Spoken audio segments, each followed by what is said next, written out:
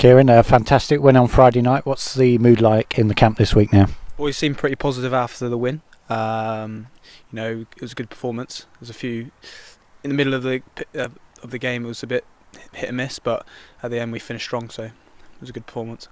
You say hit and miss. Are there certain elements of that game you're working on this week then? Yeah, we've tied it up the last few days, so we should be flying for Saturday. So. And how important is qualification for the team? As I said to Daryl,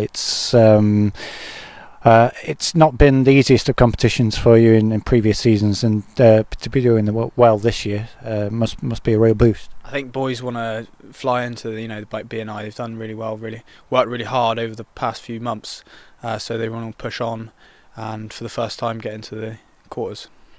And a tricky away tie on Saturday awaits. Winner takes all, possibly. How are you preparing for that game? How do you plan to win?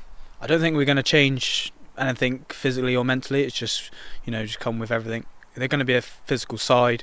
I think they've beaten everyone actually in our pool, so it'll be a good test.